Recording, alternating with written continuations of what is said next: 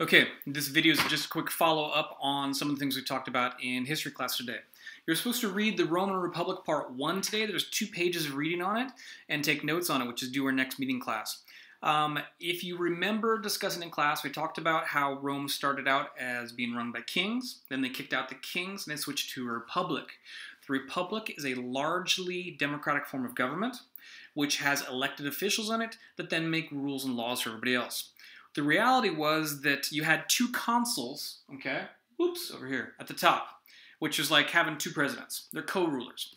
And then underneath them was a Senate that held the real power, and they were a group of wealthy people. Now, you'd think that the people at the top, the consuls, would be the ones that would make the decisions. But the Senate, which was made up of largely wealthy people, is the ones that held all the power and made all the decisions. After a while, you had basically some class struggle, like what we talk about over here. This is between the wealthy people, the haves, the patricians, and the plebeians, the have-nots, the poor people, the working class. The poor people wanted to be able to have a voice in government. The wealthy people didn't want to give them a voice in government. They wanted to hold them to the power and have them keep working for them. The idea was that the wealthy people, the patricians, would be like patrons and uplift their clients, which would be their workers, and help them grow through time. Some did, some didn't. But what ended up happening is, after a while, the people agitated for reform and change. So there was a law that was passed called the Lex Hortensia. This law changed and created a people's assembly. So then you had basically 3 different layers in the government: the consuls, the Senate, and the people's assembly. There's a few other components of government too, but this is kind of like the big overview for what we look at right now. The people's assembly was supposed to be a group and a governing body for the common people to be able to make, create, pass, and veto laws.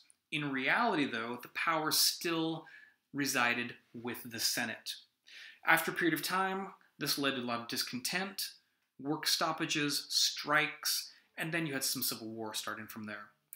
Rome started out small, grew large, had class struggle the whole way through, and they also had slavery the whole way through. Not the kind of slavery we were experiencing here in the United States when we think of Civil War slavery, but they had debt slavery, prisoners of war slavery, people sold into slavery. It wasn't solely based upon your ethnicity or cultural location or geography or anything like that. But it was a widespread chunk of their population. And remember, Rome lasted for well over 1,000 years, and they had slavery throughout much of that time. A lot of persecution of religious minorities and things like that as well. Your reading tonight covers the consuls, the Senate, the Assembly, the Lex Hortensia, the People's Assembly, and then also starts to talk about some of their civil wars and then some of their other conquests as they spread out, and ends up talking about the First Punic War, which is when they went to war with a country called Carthage, which is headquartered in Africa. Now, this gives you a quick overview of what's going on from those things. I gave a little bit more in the class detail lecture today. It should hopefully jog some memories for you.